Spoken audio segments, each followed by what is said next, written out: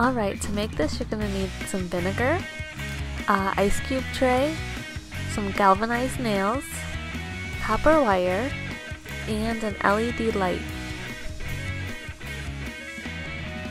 Then you're going to take your copper wire and wrap it around your nail. And you want to leave kind of a tail, a little bit of copper wire out. And when you put it in the ice cube tray, you want that little tail end of the copper wire to go into the next well of the ice cube tray, so into the next little ice cube piece. So once you have all of that, you just keep doing that, and once they're all filled in, you pour the vinegar into each well of the ice cube tray, and that is what is going to create your circuit. Then all you do is you put your LED light in, and it should turn on. And here you can see the light a little bit better. Pretty cool, right?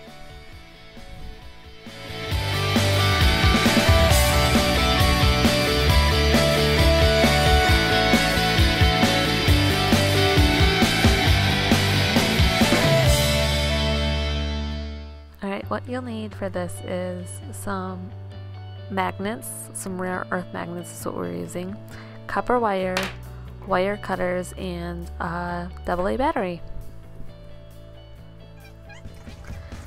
And then you just take your magnets and put them at the bottom of the battery, and you take your copper wire and cut it. And the most important thing and the hardest part of all of this is you really want your wire to be balanced on either side. So you want to try to make it the same length on either side, that way it balances out.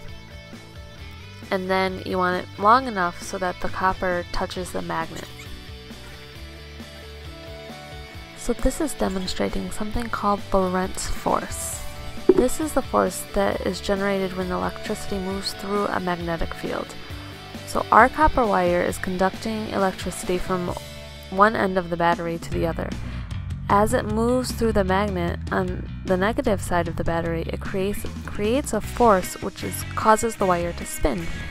And you can really play around with it and see the closer that we got our copper wire to the magnets, the faster it spun. I really encourage you to just play around with it and have fun. Create a lot of these and write down the differences that you notice.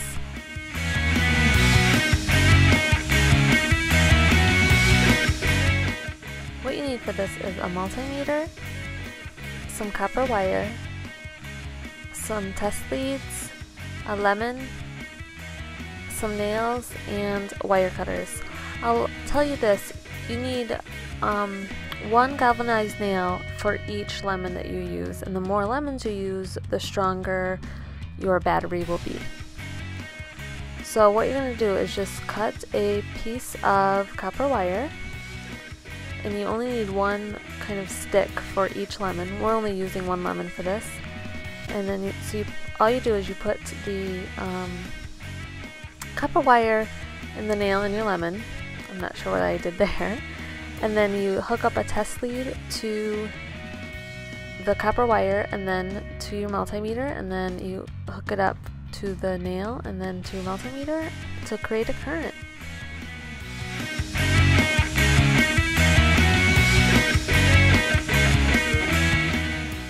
Do not do this without your parents' supervision.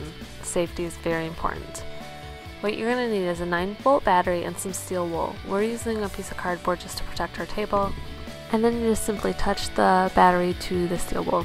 And when both battery terminals touch the steel wool, the electrons from the battery move through the steel wool to make a complete circuit. And the electrical current heats up the wire. And the heat causes the iron in the steel wool to react with the oxygen around, and that reaction causes the sparks that we can see.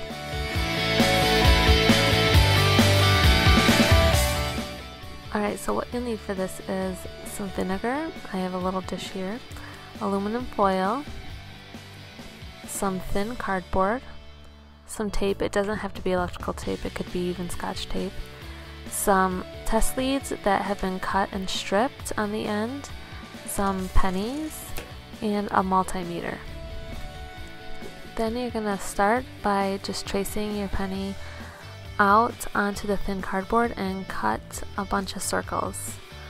I have a bunch right here, and then you soak those little cardboard circles in vinegar. And you want to do the same thing with tin foil. I folded the tin foil and then just cut a little circle, and there's a bunch.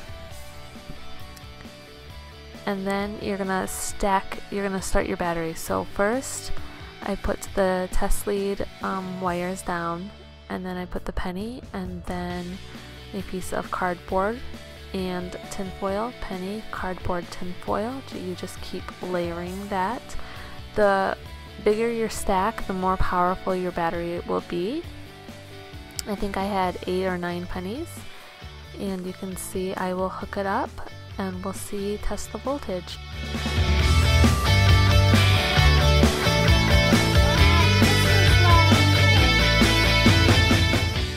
What you need for this is tinfoil, Christmas lights, tape, some batteries, 9 volts, some AA or AAA, paper, and wire cutters. You want to cut the bulbs off and then strip the wires so that you can actually see the wires. And then you want to tape it, tape the tinfoil to paper, and then tape the wires to the tinfoil to create a circuit. And you can create a parallel circuit like we have here, and we're using 2 AAA batteries, but you could use 1 AAA, 1 AA, 2 AA, whatever you have on hand. Or you can create a series circuit like we have here, and we're using the 9-volt battery with this. And then we wanted to see if we could make the lights brighter, so we took one of the lights out of the circuit and then reconnected the circuit to see if we could make the lights brighter. And we did!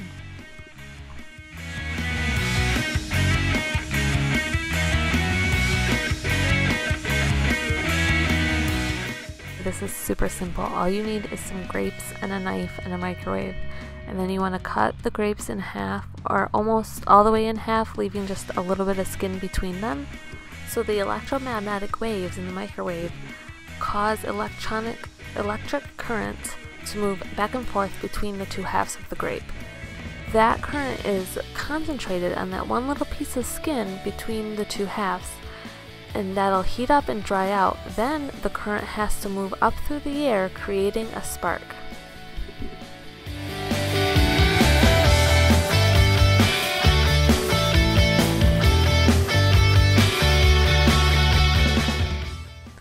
All you need for this is a piece of PVC pipe and some Christmas tinsel. Take 3 to 6 strands of tinsel and tie them together on each end, about 6 inches apart. And then you cut off the excess on the end. And when you rub the pipe in your hair or give it a static charge, you're giving it a negative static charge. The orb is at first attracted to the pipe because it has a positive charge, but as soon as the orb touches the pipe, it picks up a negative charge. And since the pipe is negative and the tinsel orb is now negative, they repel away from each other, and it makes the orb levitate. What you need for this is insulated copper wire, a D-cell battery, a nail, and then something that you can pick up with your magnet. Paper clips might work better than these nails, but that's what we had. So first you're going to take your nail and wrap your wire around your nail.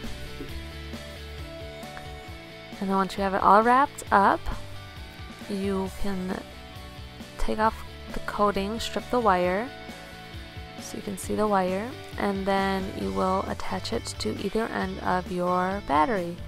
You can see that it's not picking anything up right now, it's not magnetic, and then as soon as you hook it up to the battery, it's magnetic.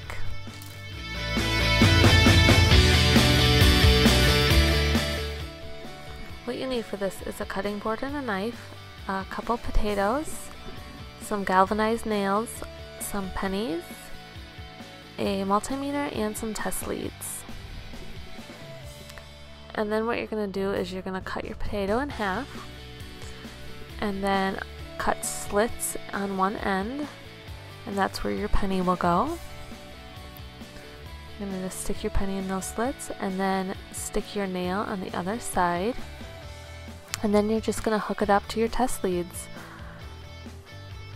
So you're going to hook one part of your test lead to the nail and then the other part to the penny and go around to create a circuit. And once you have them all hooked up, you will hook up your multimeter so you can see how much voltage you have. So what do you think that we could power with our potatoes? It's hard to see, but we did have enough power to power up this little LED. Did you try any of these out? I would love to hear about it. Let me know.